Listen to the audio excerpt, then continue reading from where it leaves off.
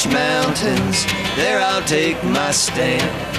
Up on the Blue Ridge Mountains, there I'll take my stand. Rifle on my shoulder, 6-gun in my hand, and I've been all around this world.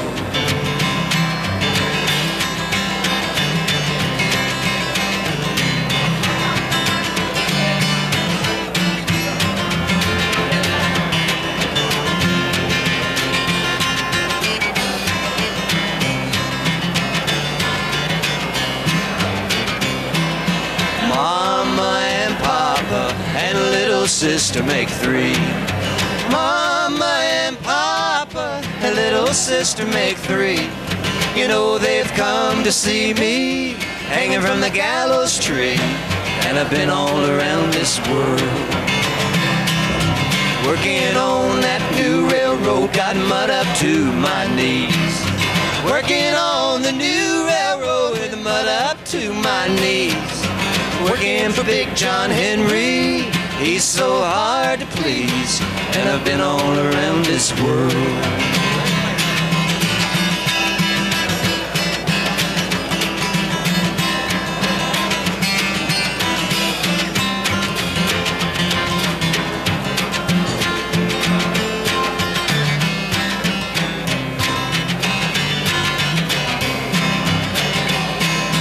Hang me, oh hang me, I'll be dead and gone.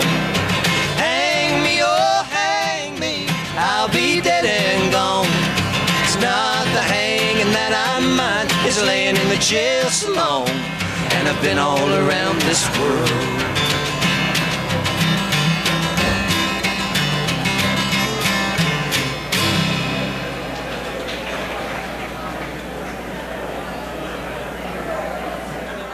I'm very proud to be part of his team and pleased to introduce the Honorable Terry McAuliffe, the 72nd Governor of the Commonwealth of Virginia. Thank you.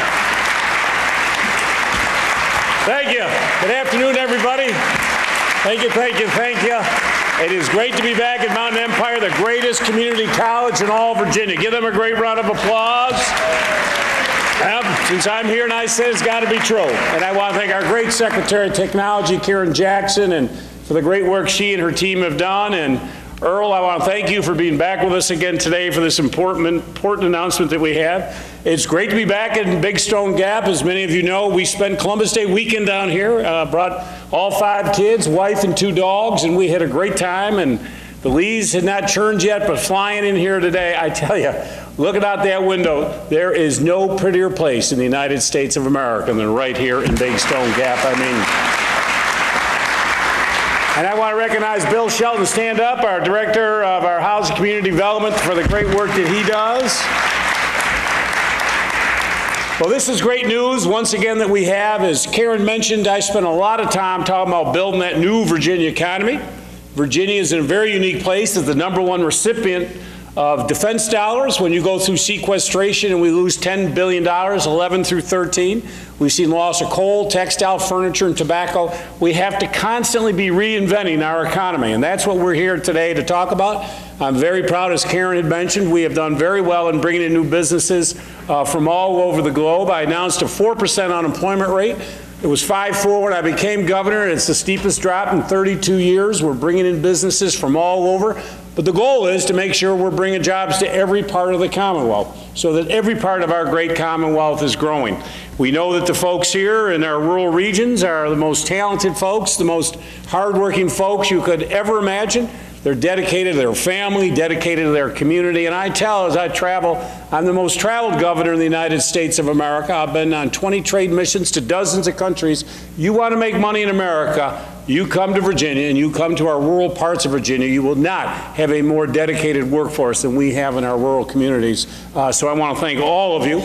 I also want to thank the President of the United States and then the administration for the announcement we're doing today. I want to thank Earl Gold for his great work. He was the federal chair of the Appalachian Regional Commission who is here with us today.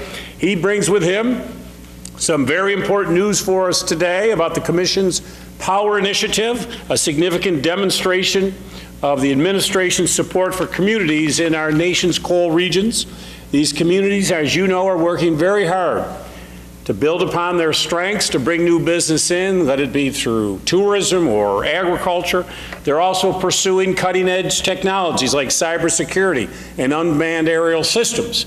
In fact, we were just up at UVA-Wise for a great announcement that we had up there on cybersecurity to bring businesses from Northern Virginia here to make sure we're doing the cybersecurity, to make sure we're training everybody in cybersecurity. So the grants that we're announcing today are very important. The ARC is rewarding today Virginia a lot of money to help support these brand new strategies. I'm happy to announce that ARC today is giving Virginia $6,651,327. Thank you, Earl.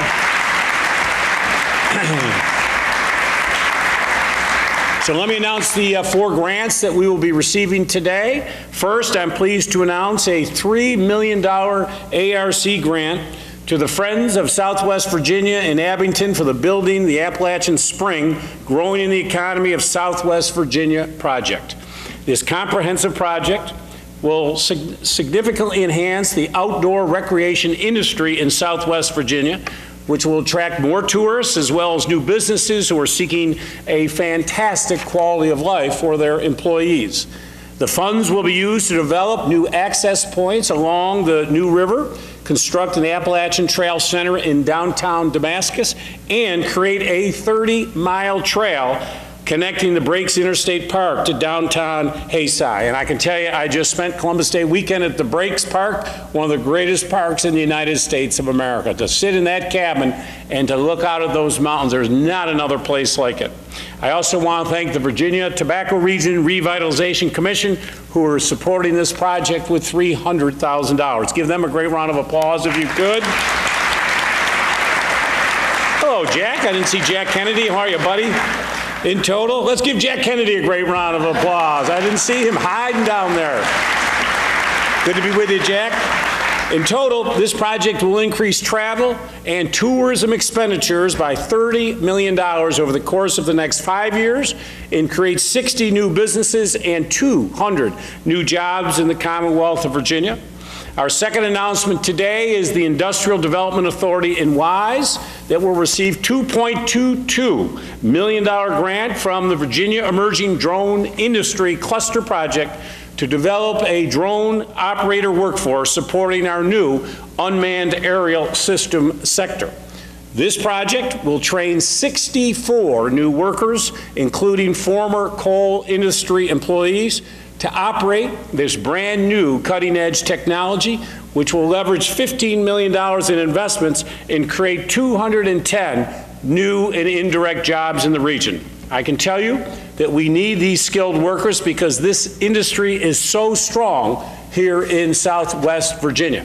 It is my goal to see Southwest Virginia be the epicenter for the development of this new state-of-the-art technology. There's no reason why we can't have everything here. As many of you know, Virginia is part of the Mid-Atlantic Aviation Partnership and one of the 6 federal aviation administration test sites for the integration of drones into our national airspace. I was excited, as you know, to be here in Wise last year for the first FAA-sanctioned delivery of humanitarian supplies to the remote area medical clinic. If you remember, we were on all the national news as we brought a prescription was delivered by a drone, and that's obviously important in rural areas. If we have huge snowstorms or natural disasters where trucks may not be able to get to folks, we can now use the drones in an emergency situation to bring much needed medicine to folks. For us, as I always like to say, it was a Kitty Hawk moment for the Commonwealth of Virginia, and we will continue to host more milestones as this industry continues to grow. In fact, as you probably saw in the news, several months ago, Virginia Tech was the site for the most extensive drone testing yet here in the United States of America. We had a partnership with Google's Project Wing and Chipotle, where we actually provided burritos for food deliveries using this new technology. So you picked up the phone, you ordered a burrito, the next thing you went out in your front yard and boom, all of a sudden the burrito was there for you. So who knows what's next we could actually deliver. I'm really trying to build our craft brewery industry. I can just see it now. Kegs of craft beer being brought along by these little drones. I'm Irish, what can I say? Our third ARC grant announcement today is $1.42 million going to Southwest Virginia Community College for the Southwest Virginia Regional Cybersecurity Initiative. This project will bring together 3 colleges, Southwest Community College, as well as the Mountain Empire Community College and UVA's College at Wise, to position Southwest Virginia as a regional hub for cybersecurity. This grant will fund a new cybersecurity credential program that will support startup companies and expand UVA Wise's bachelor degree program, providing space now for research and development activities. This initiative builds upon the MOU that I announced in July between the Center for Innovation Technologies Mach 37 Cyber Accelerator and the UVA Wise to advance cyber entrepreneurship and growth here in the region. This project will train 161 new workers and retain another 110 new jobs. I have consistently talked about cybersecurity. In addition, here in Southwest Virginia, we can be the hub for cybersecurity. I recently was elected chairman of the National Governors Association, so your governor is now chair of all the governors, and my big initiative, of course, is cybersecurity. For all the parents here today, let me say to you, right now in Virginia, we have 17,000 cyber jobs open right now. Starting pay, $88,000. Did all the parents hear me here? Now, you're all too young in this audience, but there used to be a movie called The Graduate, and plastics was the key word. I'm telling you today, folks, it is cyber. Starting pay. You do not need a 4-year degree to get a cyber degree. You need more than high school, probably a 2-year degree. That's why our community colleges are the sweet spot to get code writing, some computer application skills. We can move you right into a cyber degree. And you don't have to physically, where 565 companies were leading the nation on cyber companies, but you don't have to be in Northern Virginia, where many of them are headquartered. As long as you have access to the web, you can do this anywhere. And that's why I really think with the quality of life here and the work ethic that you have here, there is no reason that we cannot fill up our communities here. All of our students graduating from Mount Empire and others can immediately go right into the cybersecurity. So I'm pretty fired up on that, and I want us to be the leader. And this announcement today really helps us do it. Finally, our 4th ARC grant today provides more than $11,000 to Round the Mountain Southwest Virginians Artisan Network located in Abington, and these funds will assist with grant writing and fundraising for regional projects to encourage breweries, see, I was getting there, breweries that will support agriculture and tourism industries. Together, these projects will help to create and retain more than 680 direct and indirect jobs in the Commonwealth. Each of these grants supports our work to reinvent and strengthen the Southwest Virginia economy. I have just announced our 165th craft brewery here in the Commonwealth of Virginia. What I love about the business, it brings in addition to the beer, but in addition to that, it brings tourism in, but also these craft breweries are locally sourcing all their ag products. So it really helps. Their blueberries and strawberries, their hops are all locally sourced. So it actually helps our agriculture. As you may or may not know, I was the first Virginia governor to visit all 23 community colleges. I am the first Virginia governor to visit all of our 37 state parks. And I'm doing my best to be the first Virginia governor to visit all 164 craft breweries. I am well on my way. But this is exciting for all of us. And I do want to thank Earl and all of his colleagues at the ARC for the work that they have done to help us bring economic prosperity to the region, to help our Appalachian communities take it to the next level. Folks, they've given us the resources. We have the educational tools here. There is no reason why we should not be leading on unmanned aerial systems, why we should not be leading on cybersecurity. This is what we can do in Southside and Southwest Virginia. And I do, on behalf of every citizen, Commonwealth of Virginia, I want to thank Earl and his team for putting their faith and confidence in us. So let's give him a great round of applause. Earl Gold from the ARC. All right, buddy. Yeah, great. Well, first of all, for all that money, folks, let's give him a standing ovation. Thank you, buddy. That's about 50 more to go, right?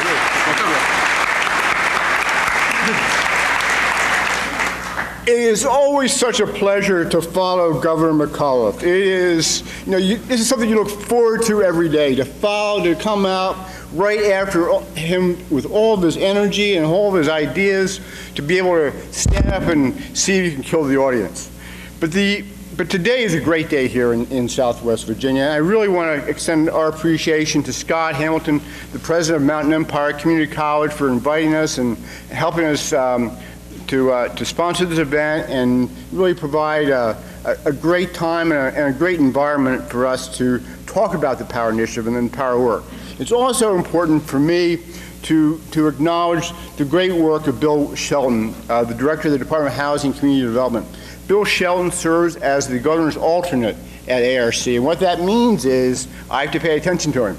But what it also means is that Bill, who's been the alternate for 5 governors, has this depth of experience and knowledge. He has this credibility, but more important than anything else, he has a vision, and it's a strategic vision on how to invest public resources in ways that leverages and creates opportunity, creates new private investment, and really provides great futures for communities. So Bill, I want to just tell you how much I appreciate all the work you've done, the partnership that we've been able to foster the last 6.5 years, and I'm actually looking forward to continuing that partnership for several more.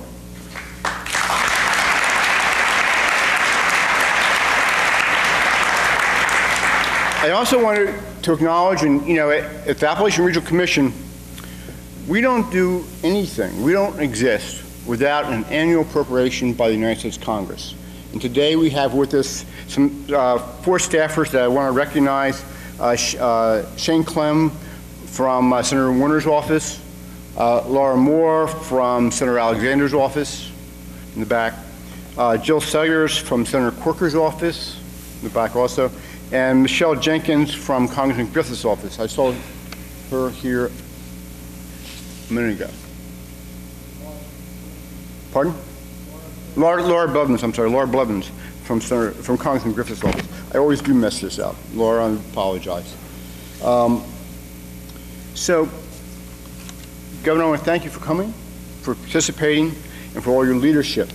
The awards that the governor announced are going to go to quote a famous Canadian philosopher, Wayne Gretzky, are going to go to where the jobs are going to be. They're investments in a diversified Southwest Virginia economy. They're investments that will have a long, sustained impact in Virginia. And Governor, I just want to correct you. We're not giving Virginia anything. We're investing in Virginia's future, and the taxpayers of the United States expect a return on that investment. And we expect jobs to be created, we expect wealth to be created, we expect communities to be stronger places to live. Today, as part of the President Obama's Partnership for Opportunities and Workforce and Economic Revitalization Initiative, also known as POWER, ARC is announcing an additional $20 million in federal investments to support the economic diversification of coal-impacted communities. And earlier this morning, the Economic Development Administration announced $8 million in projects in the West Coast.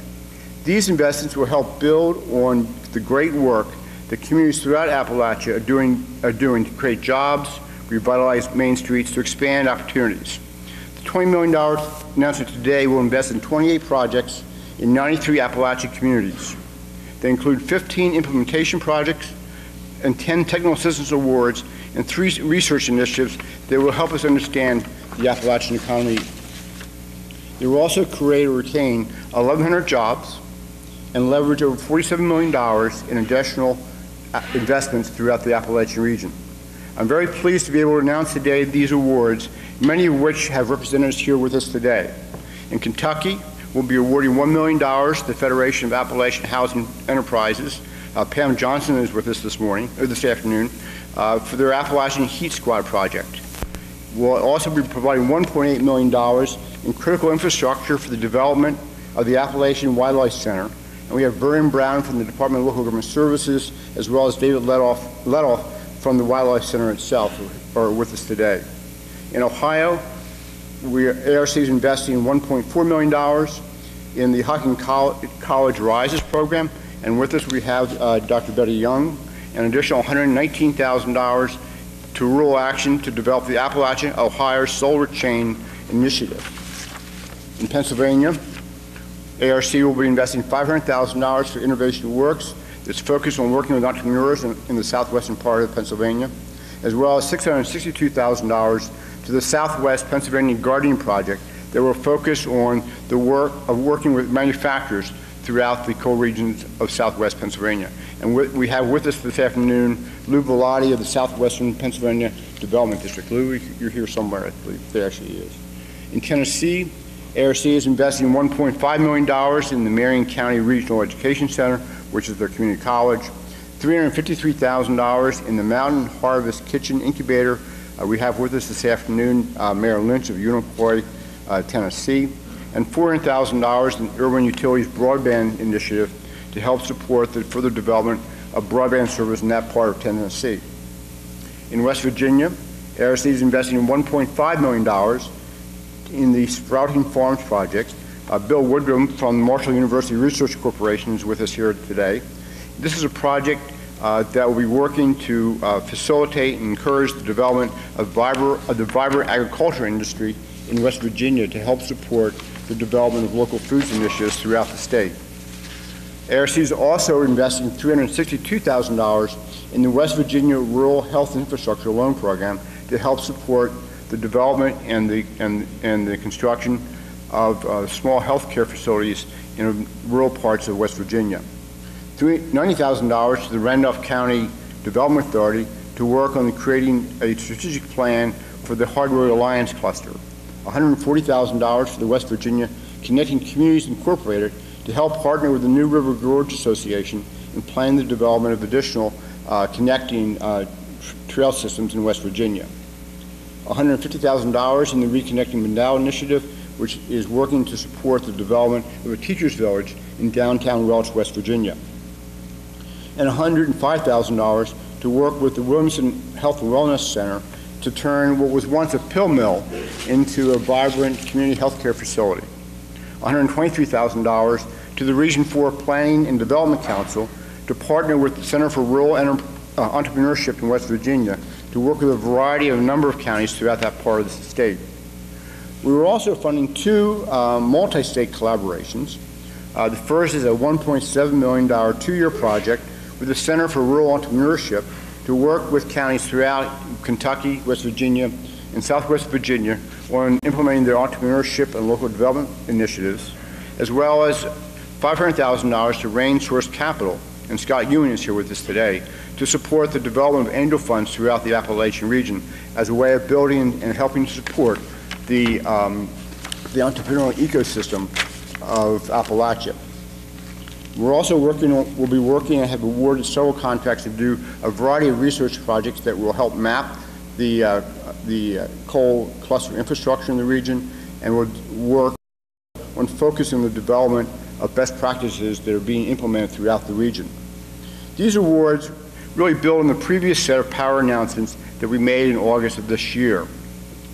The power initiatives altogether with the work we've done with EDA, have amounted to $66.3 million in federal funds for 71 projects throughout the region that really focus on a whole variety of challenges and issues. ARC has invested $47.5 million in the last 12 months to really move forward and implement this program. But you know, the grants are important. The grants help to leverage and help to stimulate and help to encourage folks to collaborate, to stretch, and to really put their best forward and best ideas on paper. But you know, every day I get up with the notion from the proposition that Appalachia is the next great investment opportunity in America. And we make that argument because of the folks who live here, because of the folks who are mayors and entrepreneurs and their nurses and their teachers come in a whole variety of shapes and sizes and beliefs and passions, but they share in common this idea that they want their communities to be better places for the kids and their grandkids than they were for themselves. It's like an army, it's like an Appalachian army of individuals who are dedicated to this work. And also within this region, we have these opportunities. We have opportunities around healthcare and energy and manufacturing and tourism and local foods. And the challenge that we share And the challenge that the Power Initiative takes on is how do we build the ecosystem? How do we build that entrepreneur ecosystem so that when the entrepreneur collides with the opportunity, the chances and the likelihood of success are that much greater? And that's what the Power Initiative is working to do. It isn't just a grant to give to a community, but it's an investment in building a structure that works and provides folks the opportunity within Appalachia to move forward, to make their places and their communities better places for their kids and their grandkids than they were for themselves. So I want to thank each of you for participating, for each of you stepping forward and taking the leadership to move forward and to make sure that your community has these opportunities. And that as we move away from a coal-driven economy, that we're driven in a way that is sustainable, that is challenging, and that helps us move the ball. So I want to thank you all for coming today. Now we're going to move, in closing, since we are here at Mountain Empire, and it is the hub, according to the governor, of all things drone in Virginia, or will be the hub of all things drone. And so we have a whole group of drones. We have a number of students who are going to be outside, who will be able to show us their work, the opportunities, and to cure all of our fascinations about what these things really are. So I want to thank you for coming, and I will invite you to stick around and to see and to experience the drone experience with us as well. Thank you so much for being here.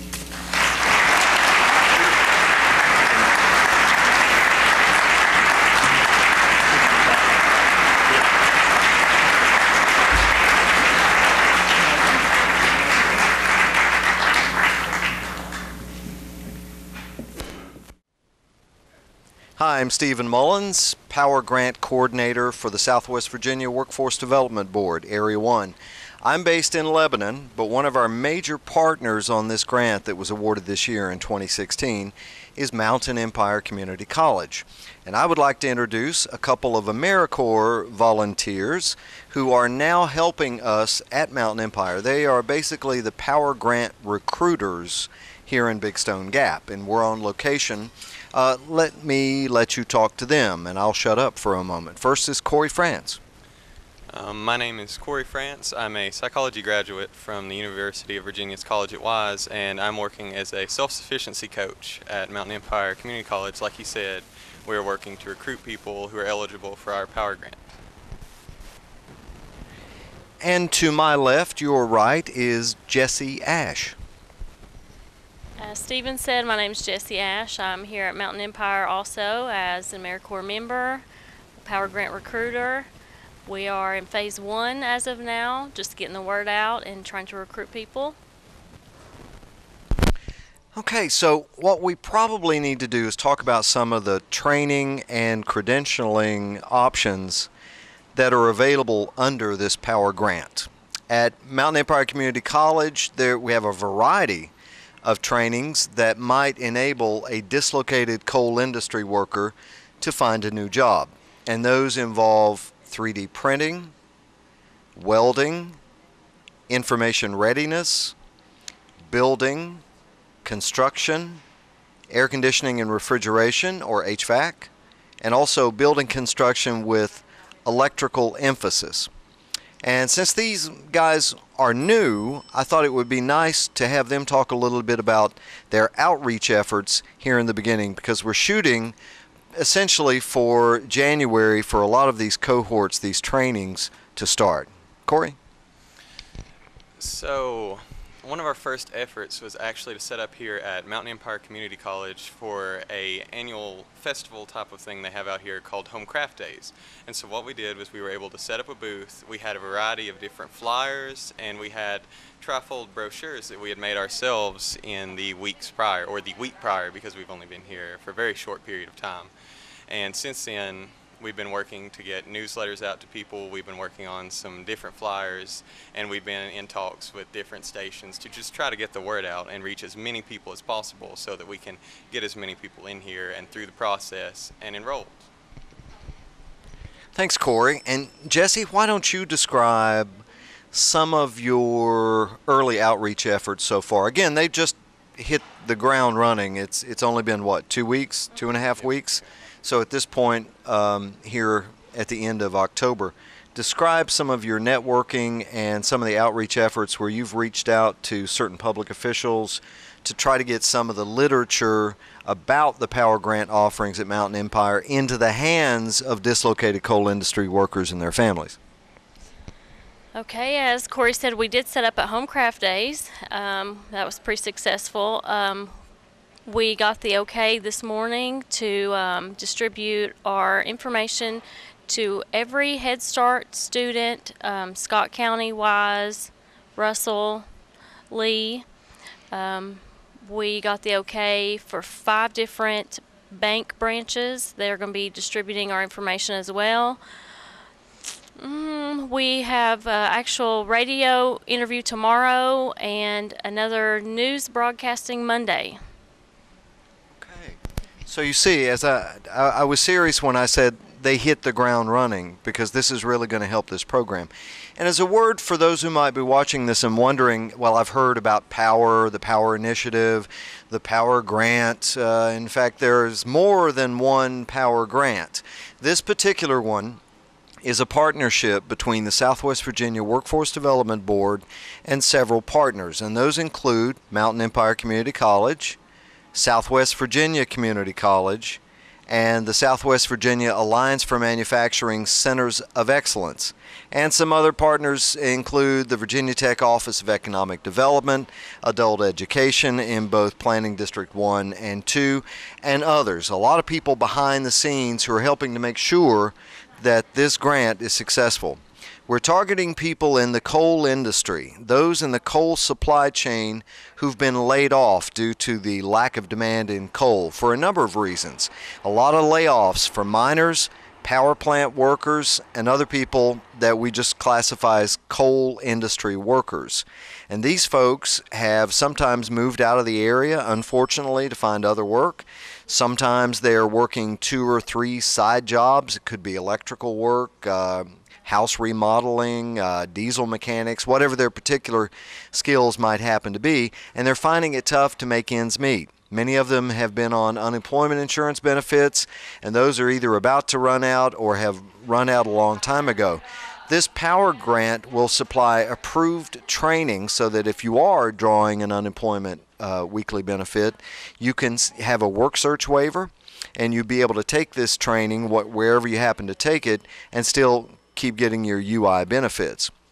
But the idea here is to give some pathways to success for dislocated coal industry workers, whereas before they might not have even thought about 3D printing. They might not have thought about welding or building construction with an electrical emphasis or HVAC or whatever the training cohort that they might happen to choose. Let me mention something else. As an example, there could be a laid-off miner who has, for example, experience in welding. Maybe they could do MIG, TIG, plasma arc, but they don't have a certificate.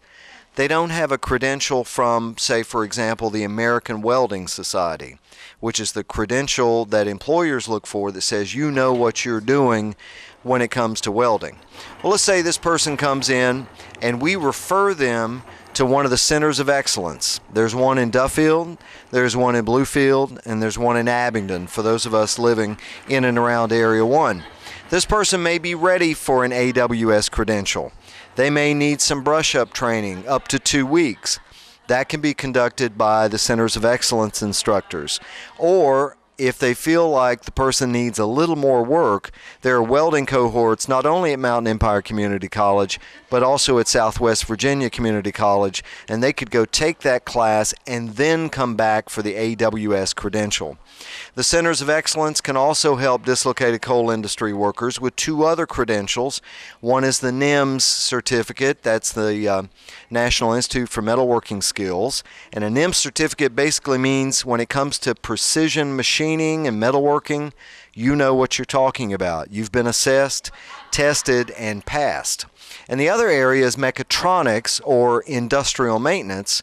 The Centers of Excellence have programs there where they can test you in what's called Siemens Level 1 or Level 2. Siemens is a huge company based out of Germany, and they are the mechatronics credentialing entity in the world. So you see there's a lot of partners involved, and we're focusing here on Mountain Empire Community College. If you have questions about these particular trainings and the credentials that go with them, I invite you to contact either me, or you could contact Corey or Jesse, and you could come and have a tour of Mountain Empire. They would love to have you come, talk with their instructors, take a look at these cohorts. And for more information, I'll let Jesse and Corey give you their individual information. If you're interested in these training cohorts, have questions, wonder about the various credentials, wonder about the number of jobs that might be available after you finish the training, they have all the answers. First of all, Corey. The number here at Mountain Empire Community College is 276-523-2400, and my extension is 383. And you can also contact me at cfrance@mecc.edu. And for Jesse, your contact info. My extension here at the college is 371, and you can contact me at jash@mecc.edu. And as I say, they'll be glad to talk to you about the individual cohorts, whether they're 3D design or welding or air conditioning and refrigeration or construction or electricity or whatever, what have you. They'll be able to tell you. They can even bring you on campus for a tour if you'd like to talk to the instructors, or if you want to look into how many jobs might be available in a certain area to try to make up your mind. Again, the Power Grant is for dislocated coal industry workers. That includes miners, power plant workers, and anyone who has worked in the coal industry supply chain. And my info is 276-883-4034. That's in Lebanon. And my email address is smullins@weaone.com.